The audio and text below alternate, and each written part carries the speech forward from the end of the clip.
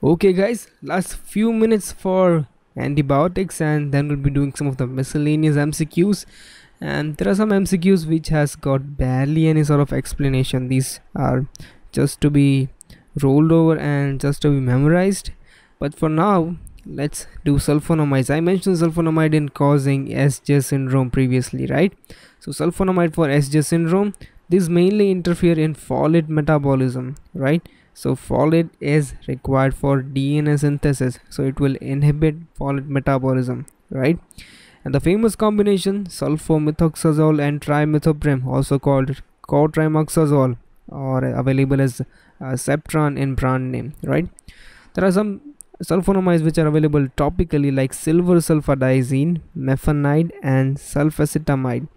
There's something important about silver sulfadiazine. This could inhibit both bacteria and fungi, so it is important for dressing of burns, right? It will prevent infection in burn by inhibiting both bacteria and fungi, say bacteria like pseudomonas and say fungi like fungal keratomycosis. So it's very important, silver sulfadiazine for burns. Okay, so which of the following can be used in treatment of fungal keratomycosis? Silver sulfadiazine for burns. It can inhibit both bacteria as well as fungi. All of the following are used topically except, see, these are topical ointment or creams available. This has to be taken in oral form. So a girl on sulfonamide, it's acute intermittent porphyria. Another side effect is causing SJ syndrome. It also causes G6PD deficiency exaggeration. Which of the following is least nephrotoxic? Doxycycline is categorized under tetracycline.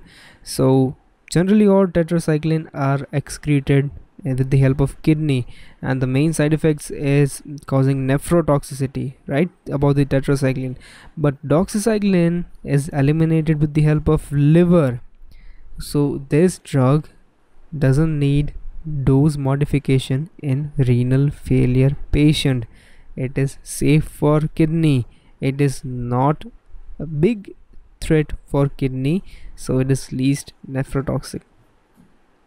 Which of the following acts by inhibiting cell wall synthesis? We discussed this right in the beginning when we started beta lactams. So beta lactams like penicillins and cephalosporins or carbapenems inhibit cell wall, and also some buses and some cycles and some vans like bacitracin, cycloserine, and vancomycin. All of these inhibit cell wall. Cefepime is a cephalosporin, right? So it inhibits cell wall. Which of the following fluoroquinolone has maximum half-life? Moxifloxacin, longest half-life. All of the following are bactericidal agents. Which are bactericidal agents? Penicillins and cephalosporin are vericidal for microorganism, right? So penicillin and cephalosporin are bactericidal. So penicillin and cephalosporin are vericidal for microorganism. And from this statement you could also say that aminoglycosides, vancomycin, fluoroquinolones, and metronidazole are also bactericidal. Okay, so which one of the following will be bactericidal except tigacycline? It's a sort of tetracycline, guys. It inhibits protein synthesis and it's bacteriostatic. Okay, so pens, cef, aminoglycoside, vancomycin, fluoroquinolone, and metronidazole. These are cidal drugs.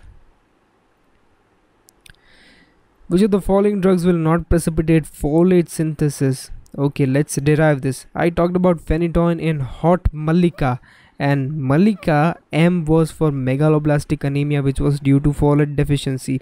Sulfur drugs also cause anemia, that's also due to folate deficiency, and if you take alcohol for a long time you'll have anemia, that's also folate deficiency. You're left with chloroquine. This is how you can solve by exclusion. Which of the following drug is drug of choice for severe falciparum malaria?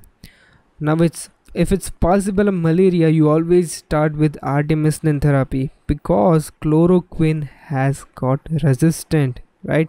Chloroquine now no more acts on falciparum malaria. It is always restricted for Plasmodium ovale or say Vivex. Okay, but still we prefer artemisinin therapy.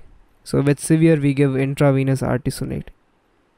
Which of the following drug is least likely to cause interstitial nephritis? I talked about interstitial nephritis as a side effect of anti-staphylococcal drugs like methicillin and neficillin. They cause interstitial nephritis.